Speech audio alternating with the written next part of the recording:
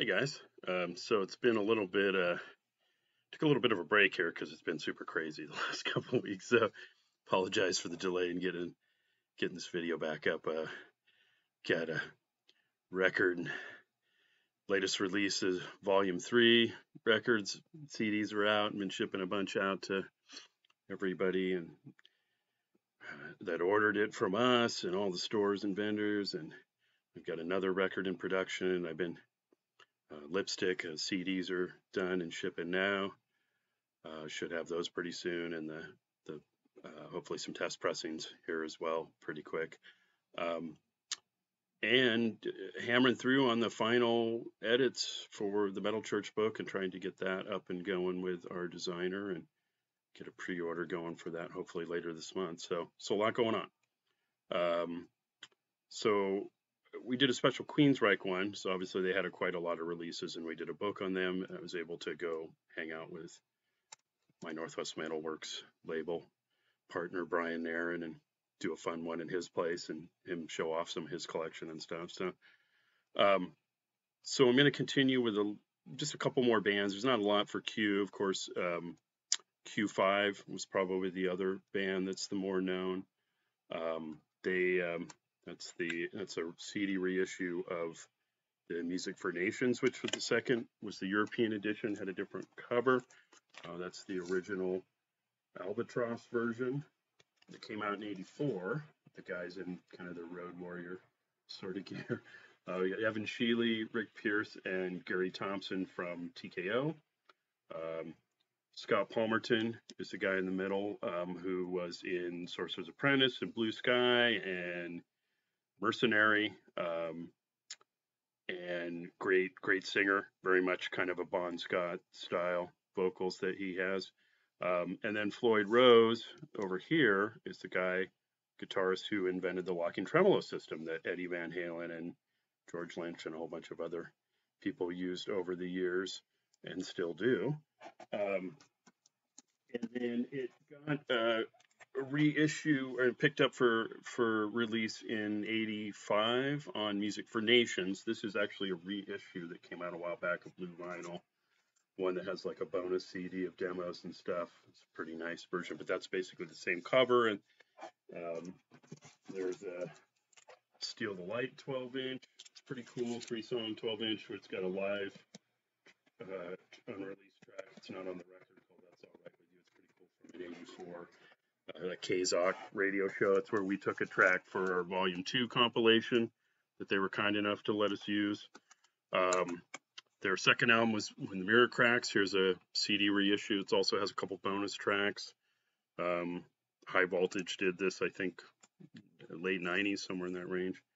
They had a recently reformed a few years ago for doing shows and stuff. They had split up originally in the late '80s, and Scott and Rick formed Nightshade. Jeff McCormick was in the band for a while that we talked about a little bit earlier from TKO, and a bunch of different bands. And they reformed. They did this new release 2016, I think, on Frontiers, I believe. Played some local shows. They played our Northwest Metal Fest, the first one we did in 2018. We brought that back. They had a third record that got shelved. It was never released, but I do have the demos on this. And some of it ended up on the first Nightshade album, which I have somewhere around here and I couldn't find it. But they actually had 3 Nightshade records. All are really good, so I'd recommend picking those up. The only other band I could think of for Q is, I don't have a tape or anything. They did a tape or a CD, I can't remember. And that's Quigsy Stick. They're not metal, but they were kind of a fun, hard rock crossover thing. Some different stuff in there. And then, so next we kind of would shift to R. Of course, Rail, being a pretty well-known Northwest band. These guys started like in 1970 in junior high. The core 3 guys, Rick Knotts joined a couple years later when they needed a guitarist, and they kind of built up playing a lot of covers and stuff, and some of their own material throughout the '70s. Got really popular. Eventually, they did this record with Michael Fisher, Roger Fisher, ex-guitarist of Heart, his brother. The Fisher brothers had a studio. I recorded this and released this in late 80, early 81. I think it came out early 81. And it eventually got picked up for a reissue a couple years later when they won the video on contest on MTV. They Basement Tapes, I think it was called. They sent video for the lead-off song on Arrival, Hello, which is kind of a Rush meets Van Halen sort of song. It started out kind of more in the hard rock stuff. Their first 7-inch was released on the studio label for C West Studios, where they recorded it. Was Rockin' You, much more up-tempo kind of hard rocker, in the Ted Nugent, Pat Travers sort of realm of that day, of that kind of hard rock. The B-side, interestingly enough, is written by Steve Adamak from Bighorn and the Allies. Worked in the studio there. So, and then, so they had a couple records. They had, when they won the MTV contest, they got an EMI contract. They did a 4-song EP, had a couple videos that got some MTV play and stuff at the time.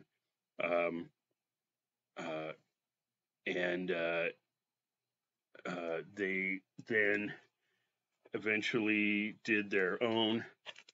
We're back kind of doing it themselves and put out this record, Rail 3, in, I think, 85, 86 range. Kind of went through some different stuff. There's a reissue that they did on CD combining the MIEP and Rail 3, which was kind of fun. And then they kind of went through, Rick left the band to go to school around the time that the Rail 3 came out. Joe Chicane from Kidskin and Bighorn ended up filling in for him for a while. Ronnie Montrose filled in for him. They actually did a tour with Ronnie Montrose, which is pretty interesting. In fact, when I talked to Kurt Vanderhoof for Metal Church book, he told me that they played with Rail in Eugene with Ronnie Montrose in the lineup, and that he was pretty geeked out about that. So, and then they kind of a few years later they reformed with Rick back in the band. They did this late 90s. Some of these are really hard to read the dates. I apologize. I don't know it all by heart. I'm sorry. I have to look in the book that we did, Rusted Metal or whatever. I admit it. But yeah, it's a little kind of. It's more 60-ish kind of, as sort of a poppy, a little less of, it's still kind of interesting. Let's see. Who else do we have here? We have Ray Gun. This is kind of a tough record to find. This is pretty cool, kind of guitar-driven metal. Guitar shredder guy, Ray Gun. It's a little hype sticker up there, so kind of cool. And this had Robert Waddell was in Phase with Brock Grau. Scott Vogel played drums and a bunch of different things, including Reverend a little while later. Rich Hammer is Rich Now Glory Tresner, who was also in a couple other bands we've mentioned before. Now, I didn't put Reverend in Rusted Metal because they were formed down in California. I was going to at least mention because Dave Wayne was in Reverend, so there's a couple of reissues of their 2 albums they did on Virgin Records at the time. They had an EP on Caroline first, but they did actually, once they split up around 93, Dave Wayne moved home and reformed the band with Washington guys, and they did after Metal Church reunited and did the Masterpiece album. He kind of went back and did Reverend and finished a record they were working on. Had Todd Stotts on drums from Sire, Gangland. And a couple of the guys from Faustus were in the band. They did a 4-song EP. This is an expanded version of the that CD EP that came out in 2001. It's got a couple live tracks, a cover of UFO's Lights Out, and some pretty neat little David Wayne outtakes in the studio, doing different Takes. That's kind of a cool one. Red Platinum was a cool local band. I guess that's upside down. In the Seattle area. Jeff McCormick was in the band for a while. Kind of went through a couple different incarnation. Main guy was I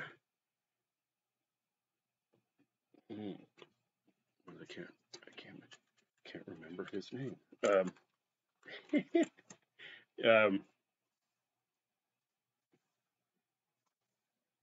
It is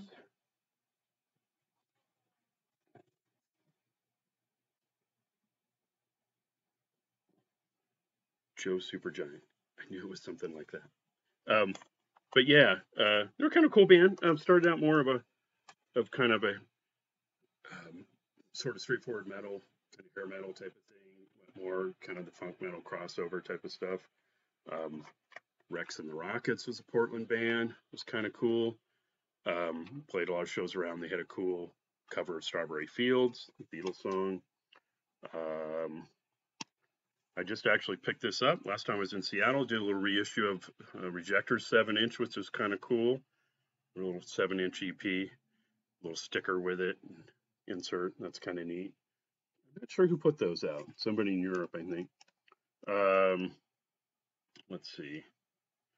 Rhino Humpers, Jeff Rouse band. Tacoma guys, I believe. I want to say, if I remember right. That seems right. Let's see. What else do we got here? Rottweiler, which of course had, it's a little bit later, in 93, I think, Paul, the singer, reformed this band with some other guys. Originally, they had a track on the Northwest Metal Fest compilation. They